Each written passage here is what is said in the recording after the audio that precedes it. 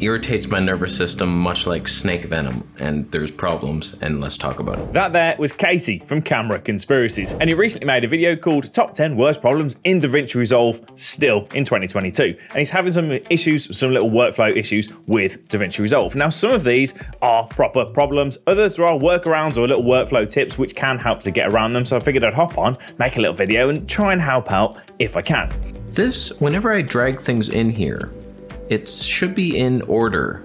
Same order here, but you see this first file? Not there, is it? So this first one looks just to be a simple sort order issue.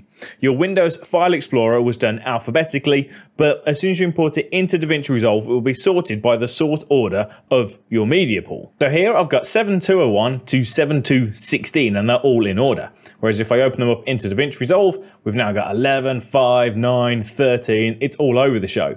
And the reason is this sort order. So if we click on this little icon up here in the media pool, we've got sort. Mine are currently being sorted by duration, which is why they're all over the place. If I simply change that to file name, now we've got 201 to 216 in alphabetical order, exactly as we would expect them to be. But while I'm here, I've got two other quick tips. One, you can import folders into your media pool from Windows, makes life a little bit easier. And number two, you can actually pop out your media pool. So let's just run through that real quick. So here's my folder. What I tend to do, I'm going to go back one. I'm going to go to this original folder. Rather than adding the individual files, what I like to do, I'm just going to click on the raw vlog folder, drop this into the media pool over on the left where the bins are. And what it would do is just replicate the file structure that I had within Windows. So I've got my raw vlog, I've got new, and I've got everything within there. So that's kind of handy. I always make my file structure within Windows first, audio, video, PNGs, whatever, and then drag it in and I know where everything is. On my raw vlog, right click, I'm going to open as a new window.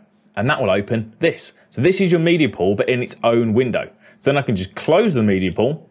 And if I just Alt and Tab on my keyboard, I can switch between DaVinci Resolve and this media pool folder. This can go anywhere, it can go on a separate screen.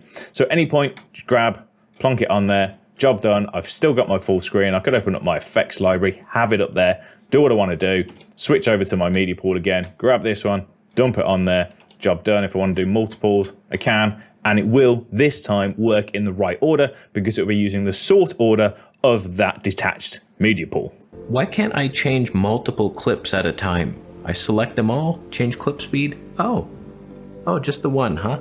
Yeah, it's annoying that you can't simply highlight them all and change it. But again, there are some sort of workarounds. There's a couple you can do within the media pool and then one which you can do on the timeline. Now, one of the benefits of having this detached media pool is you can have it much wider. So you can actually see I've got my FPS column here. If you don't see that, you can just right click on the column headings and then you can choose all the data items that you want to see, turn off all the ones that are irrelevant. I haven't actually done that yet, but you could just keep resolution and FPS, for example.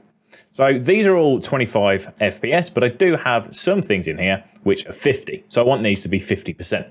If I right click within the media pool, go to clip attribute, and then I can simply change the video frame rate to 25, and then it will play back at 50% speed when I add it to the timeline. But it's still a bit of a pain to find all of my 50s. So there's a couple workarounds here too. There's actually a magnifying glass at the top of your media pool. Give that a click, you get the search at the top. There's a filter by, and I can just change that to FPS, type in 50, and then I've got everything that's 50 within there. I can highlight it all, right click, clip attributes, and then change it. But there's a better option. It's called smart bins. I've actually made a video about smart bins before, so click it, it's around here somewhere. Go have a watch of that, but a real whistle-stop tour to show you how it works. Within your media pool, you've got smart bins. Now, by default, you won't actually have any. What you want to do is just right-click and you add a smart bin. And smart bins do this. These are the ones I've created in the past. So here, I've got two folders, 25 and 50. So if I go to this 50 FPS, what it does is anything that's 50 FPS will automatically be filtered into this folder. Any project, future, old, any project I create, I import my media, and this will automatically filter anything that's 50 frames per second. So I can just go in here, select them all, right click, clip attribute, and set them all to 50%. If I go to my 25, here's everything that's 25. You can do this for resolutions, frame rates, loads and loads of different stuff. To create them, really simple. We just right click, add a smart bin, give it a name. Let's say I was doing some for 60 FPS, so I can put 60 in there. We've got media pool properties. I want to change file name to frame rate is whatever. I can select the frame rates from here. I'm going to go with 60. And actually in the background, you can see it's already done the filtering for us. Now, before you click create, make sure you tick this show in all projects box, because you can't actually come back and do that retrospectively. But once you've done that, hit create, you'll get this 60 FPS folder, and it will just filter out everything that's 60. At any point, you can simply right click, go to edit, and then make any different amendments within here. One of the important ones to bear in mind, there's a little plus over the right, give that a click, and then you can add multiple criteria. So I can change frame rate to resolution. Let's say I'd set this to 1920 and 1080, and then this would just filter everything that's 60 frames and 1080p. Easy peasy, done. Now, if you don't want to do that, you want to do everything on the timeline. I'm just going to grab these two clips that are 50, drop them on here. If I give this one a click, I'm actually going to do this in the inspector because my scaling goes weird, but I'm going to go to speed change this to 50, done. So this is now playing at 50%. If I then just click this one on the timeline, hit Control and C to copy, click this one or any others. If I had multiple, I could just highlight them all, and then hit Alt and V, you get this paste attribute. Then you just need to make sure to tick the retime effects down here and ripple if you want it. Click on apply, and then it will just change anything you selected to be the same, 40 or 50%, whatever you need it to be. And then I move the clip and then press play, and it's creating keyframes as I'm doing that. And it does do that most of the time, but when it doesn't, it resets. It just resets back, and it won't create a new keyframe. Yeah, keyframes are weird on the edit page. They just are, always have been. Not the easiest thing to do. Blackmagic really need to improve the way that keyframes work on the edit page. Just, it could be so much nicer and so much easier to use. Now, this specific issue that you've got, I didn't know was there. I figured out what it is. It's kind of stupid, so let me show you. We'll add my keyframe, and then if we play forward, grab it, we can move it around, and we get this little line to show that we're adding the keyframes. We can move across, move it over here, and this is all working as you'd expect it to. And then if we went back and hit play, it's going to follow that line with all of our keyframes. Now, the oddity, the issue you are having, if I add this keyframe here, and then I'm going to move my playhead, and we're going to drag this, that one's worked. Now I'm going to move my playhead to the end, and let's say I want this to be in a different location. Now, this is the thing that's weird. What you need to do is make sure you click on the image, not on this big dot in the middle.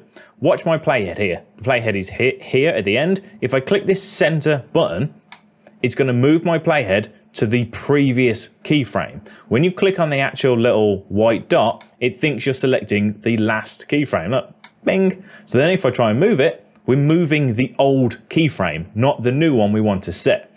So if I go to the end now, don't click on this center dot, click on the actual PNG anywhere, literally anywhere else but the center, move it, then it works. Don't know why it does that when you click the center, but click anywhere else, it seems to work. I think that's the issue. I replicated it, that seems to do the trick, so hopefully that fixes that one as well. And what the hell is your problem with moving multiple clips around on my timeline? Why does it jump up like 15 spaces? I can never get it to just go. Yeah, this one's caught me out a few times as well. Again, I don't have a fix for it if you're using your mouse and moving it around. It does weird things. You can use keyboard shortcuts, which do make life a little bit easier, but it's still not perfect. So, I mean, let me show you what I've got and we'll see if it works, eh?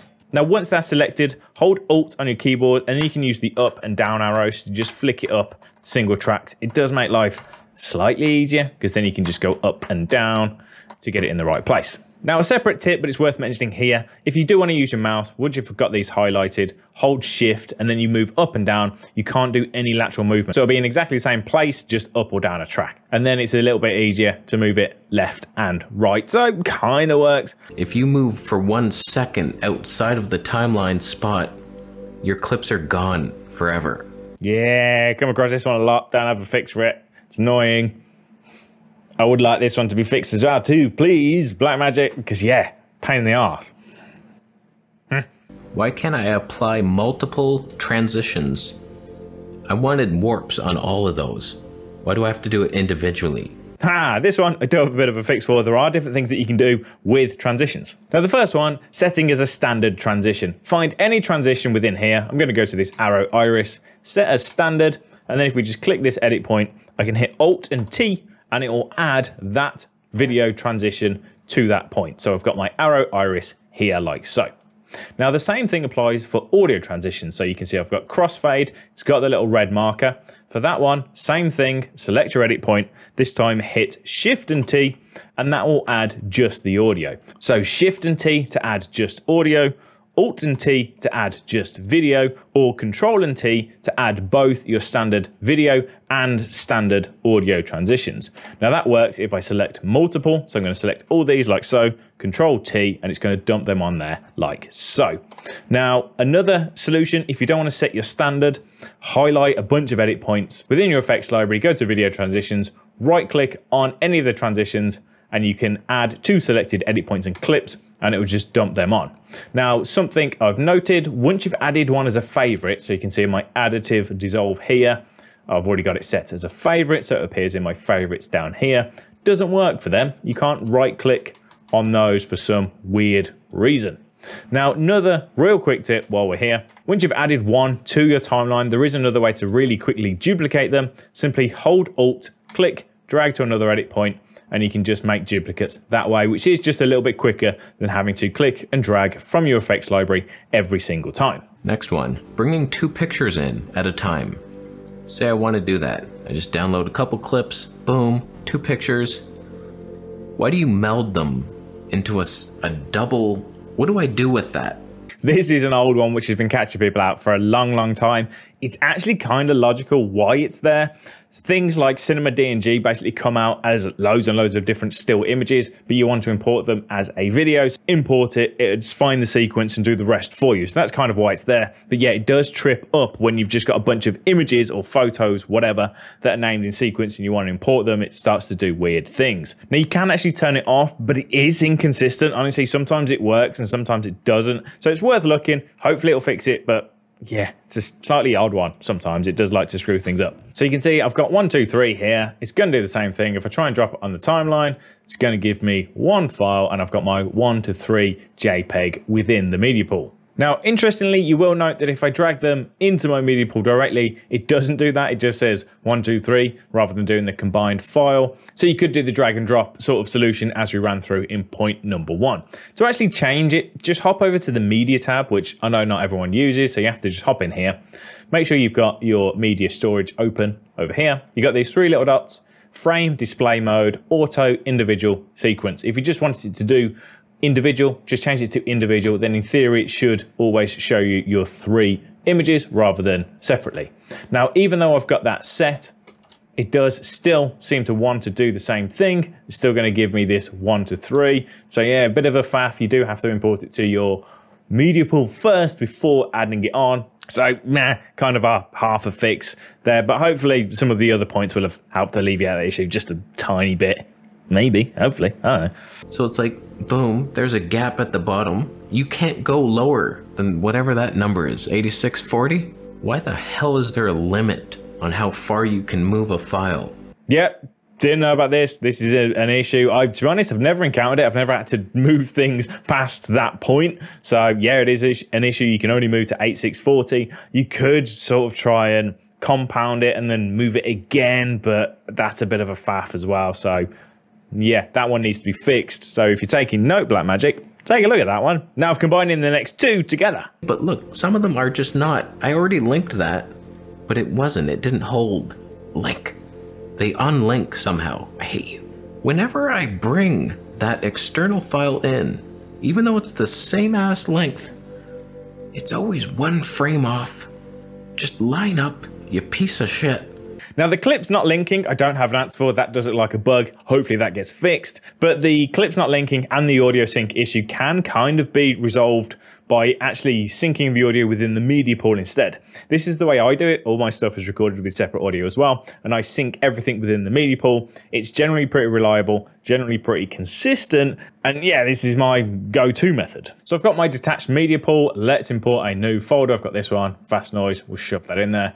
Now you can see I've got Basics MP4 and Basics WAV. So I need to sync all of these up. Now it doesn't actually matter that they're named the same. They don't have to be. That's just for my own sort of naming structure. All you need to do within that folder, so I've got loads of them to do. I don't need to highlight anything. I simply right click auto sync audio, and then I've got based on timecode, based on waveform, and then the option to append as well. So for this example, I'm just going to do based on waveform and append. It's easier to see what's going on. And what it's going to do is just analyze all the audio and all the video within that bin and try and sync everything up. So you don't need to highlight them separately or do anything. You can do them all in one big go. It's going to throw me some errors because some of these is just audio without any video. We've got some PNGs, so I don't care about those. Now, if I grab, let's just go with this basics, put this down here. Because we appended, we've actually got a bunch of different audio. So I've got the original baked in at the top, and then I've got the WAV audio, the external audio at the bottom. Now, what I could do, I'm going to hold the Alt key so I can click on the audio separately without selecting anything else. I'll delete that one, and then I can just move that up. So we've got this audio. Now that's the append. Now that's handy because you can see all the different tracks. Instead, let's open this up. If I simply went to audio sync based on waveform without the append, grab a different one, let's go with this depth map one. Rather than giving us the additional tracks, it's just going to dump it on there. If we hit play, that's looking pretty good. Now that's kind of like a soft overwrite. You can still get the original back. So I'm going to open up this media pool again, go to my depth map video, right click, come down to clip attributes, go to the audio tab. You can see here I've got linked channel within the source channel. Click that drop down. You can see all of my embedded channels. So that was the original audio. This is my new one. So if I wanted to get it back, I could just go back to embedded channel 1, click on OK, and it will change back to the original audio. So there you go. Hopefully that helps some people out that are struggling with the same issues, or helps my fellow YouTuber out as well. Thanks for watching. Make sure to check out Casey at Camera Conspiracies. Take it easy. I'll see you next time.